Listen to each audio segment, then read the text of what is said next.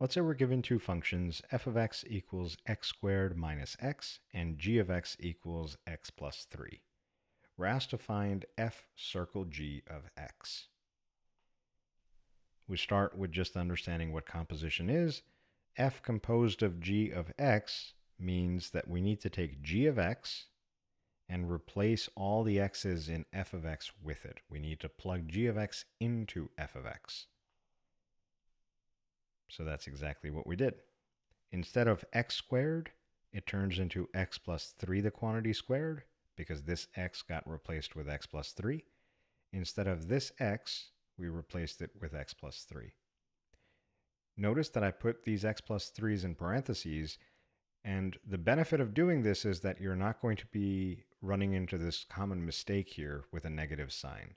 If we didn't have the parentheses, you wouldn't know that this negative needed to be distributed to both terms. So please make sure anytime you're doing composition of function problems, always use parentheses. Now, foiling this out or using a special product formula gives us x squared plus 6x plus 9. And then, as I said, when we distribute the negative, both the x and the 3 become negative. At this stage, we're looking for combining like terms. So we see that 6x minus the x gives us 5x. 9 minus 3 gives us the 6.